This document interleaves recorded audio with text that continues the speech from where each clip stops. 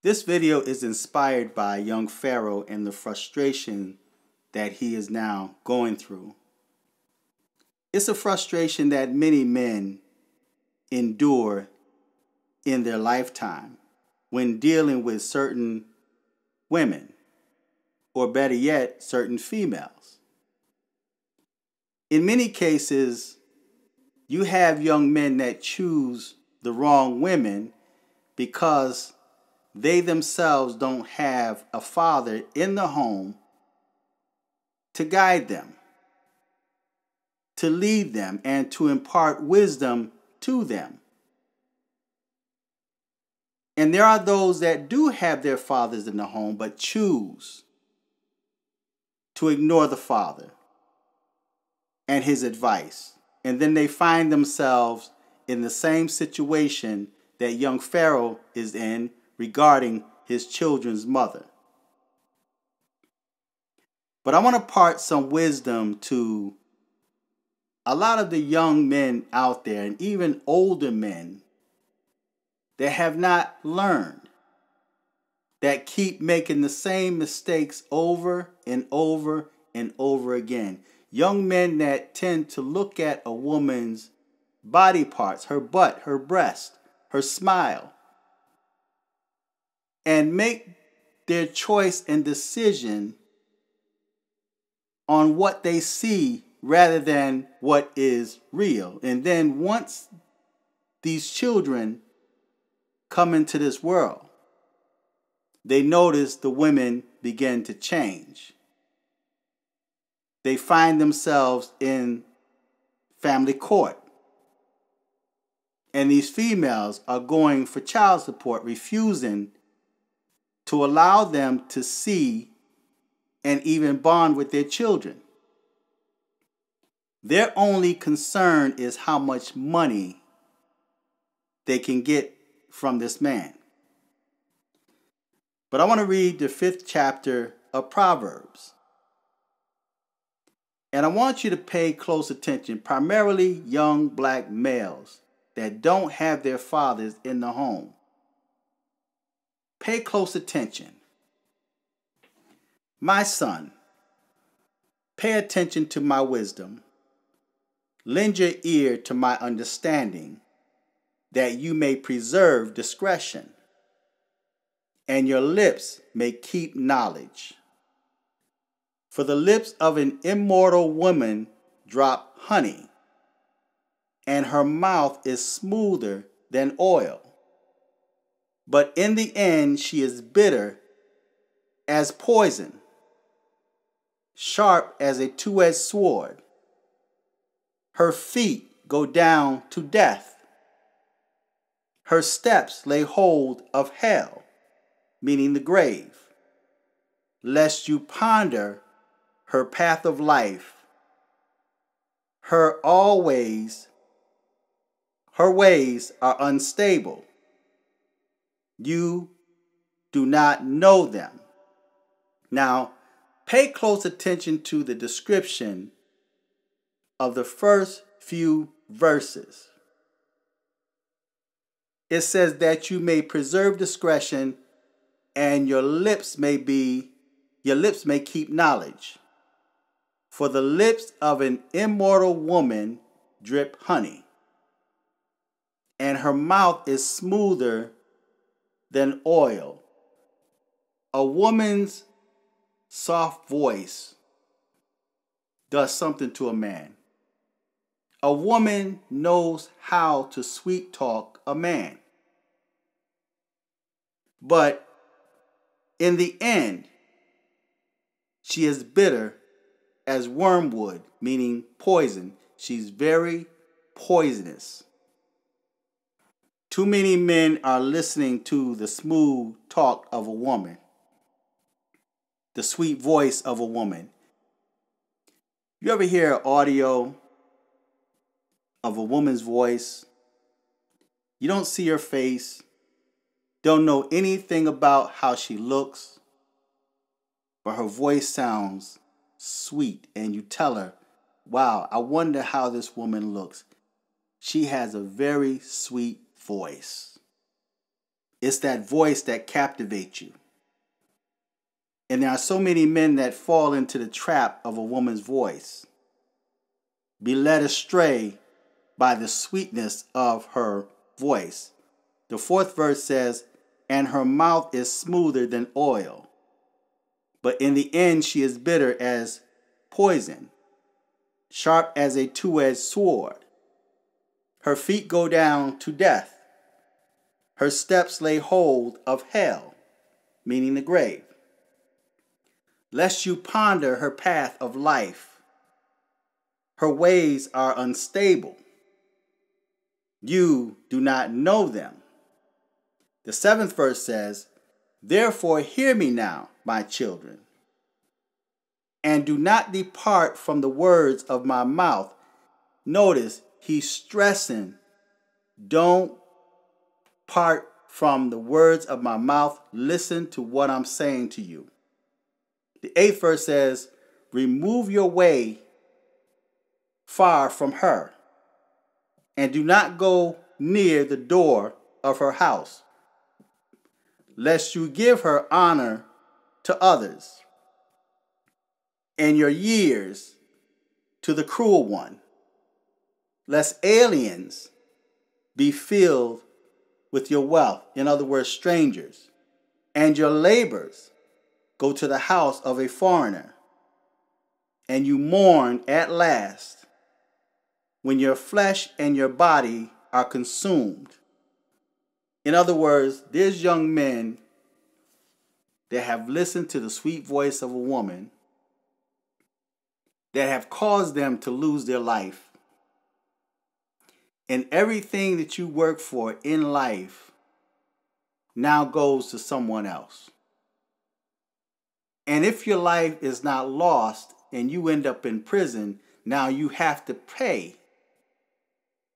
Everything you worked for, it now goes to lawyers, it goes to judges, it goes to bail bondsmen to get you out.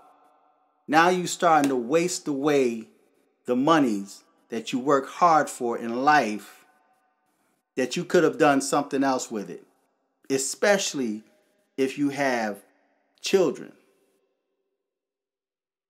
So you have to really be careful in this day and time of the women you choose to be with. It says, how I have hated instruction.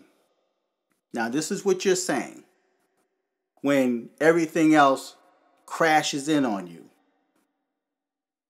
How have I hated instruction, and my heart despised correction. In other words, you don't want to listen to what nobody has to say. You grown.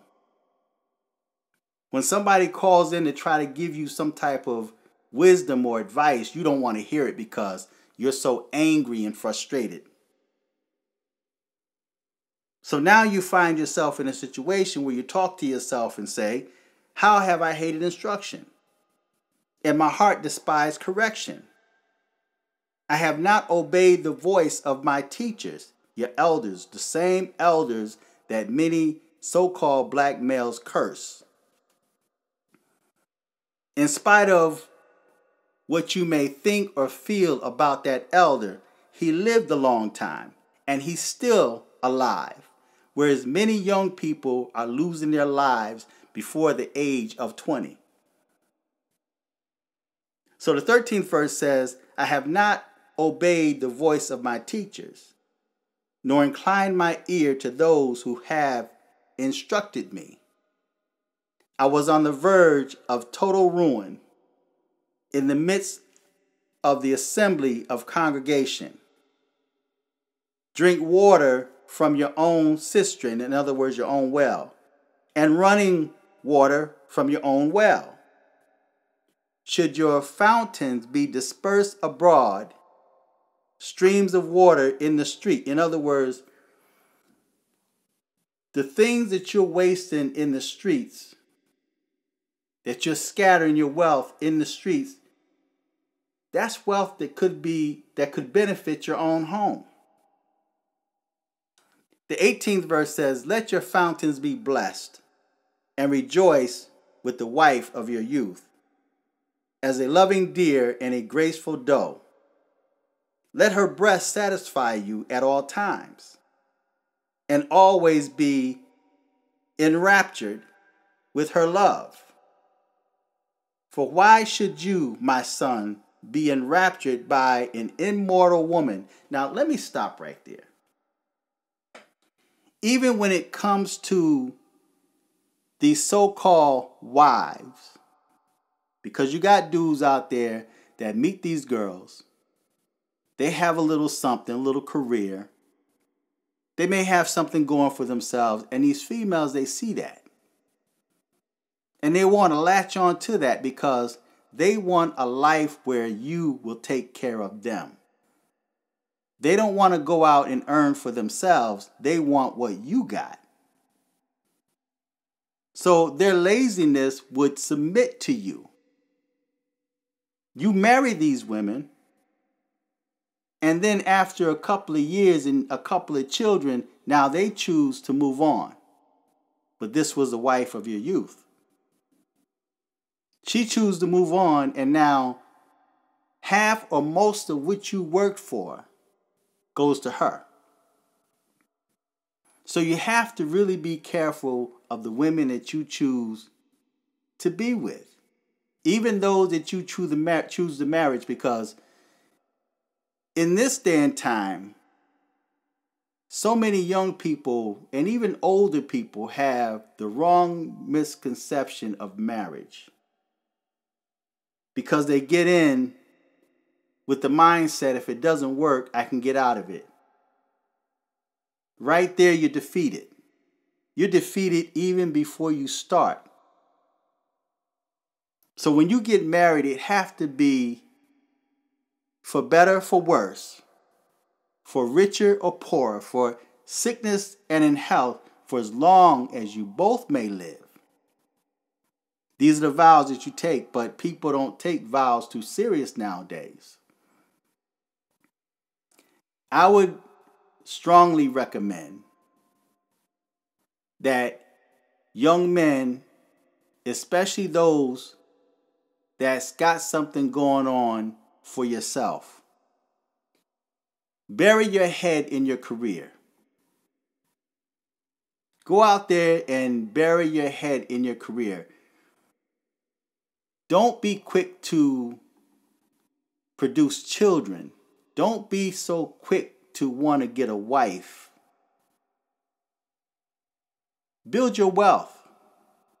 Later on in life, if you choose to marry, if you happen to meet a young lady that's not after what she think you have, you choose to marry her, and sometimes it's good to just play poor. Just pretend like you don't have anything, just to see where her head is at. Because by you showing off these cars and this jewelry and these clothes and you're flossing, showing all these stacks of money on the internet, on social media, well, these females don't want you for who you are. They want you for what they think they can get. Even if it means trapping you with children or with marriage. And then once you get married, you notice things begin to change. And then you would say everything was perfect before marriage. She used to cook before marriage. She used to clean before marriage. We used to have sex all the time before marriage. But after I said I do, everything changed. Because it was never in her heart in the first place. She was playing a game to get what she wanted. Now she's got what she wants, and she's going to take you to the cleaners and leave you high and dry. And talk about how much of a deadbeat you are. So you have to really be careful and know who you marry, who you lay down with, who you produce children with. You lay down with dogs, you wake up with fleas. Do you hear me? You lay down with dogs, you wake up with fleas. The 20th verse says, For why should you, my son, be enraptured by an immoral woman and be embraced in the arms of a seductress? For the ways of man are before the eyes of the Lord, and he ponders all his paths. His own iniquities entrapped the wicked man, and he is caught in the cords of his sin. He shall die for lack of instruction,